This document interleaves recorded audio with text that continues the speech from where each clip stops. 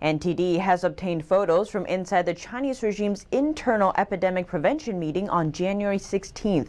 It's further evidence that the regime concealed the outbreak from the rest of the world. The January 16th meeting occurred in Shijiazhuang, the capital of Hebei province. This image shows the timestamp 14:01:36, January 16, 2020. It was taken at the city's health system safety and novel coronavirus prevention and control meeting. After the meeting, the city set up a municipal health committee and 2 expert groups for medical treatment and disease control. It also designated a hospital for treatment of an unknown disease. One day before the meeting on January 15th, China's National Health Commission issued a special notice to provinces and municipalities on the diagnosis, treatment, and prevention of an unknown pneumonia caused by a novel coronavirus. The notice is labeled as Special Class, the highest classification, meaning it must be processed immediately. It outlines secret training on a novel coronavirus treatment program.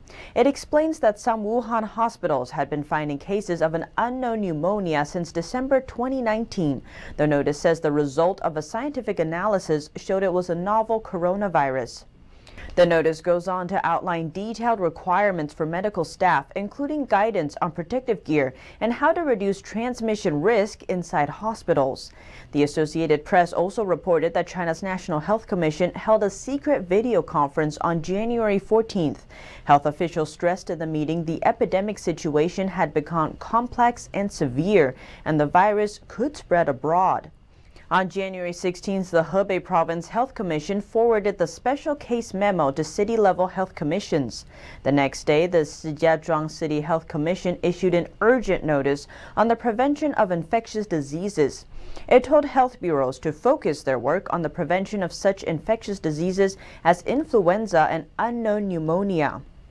But it wasn't until 3 days later, on January 20th, that the Chinese regime publicly gave instructions on prevention and control for the first time.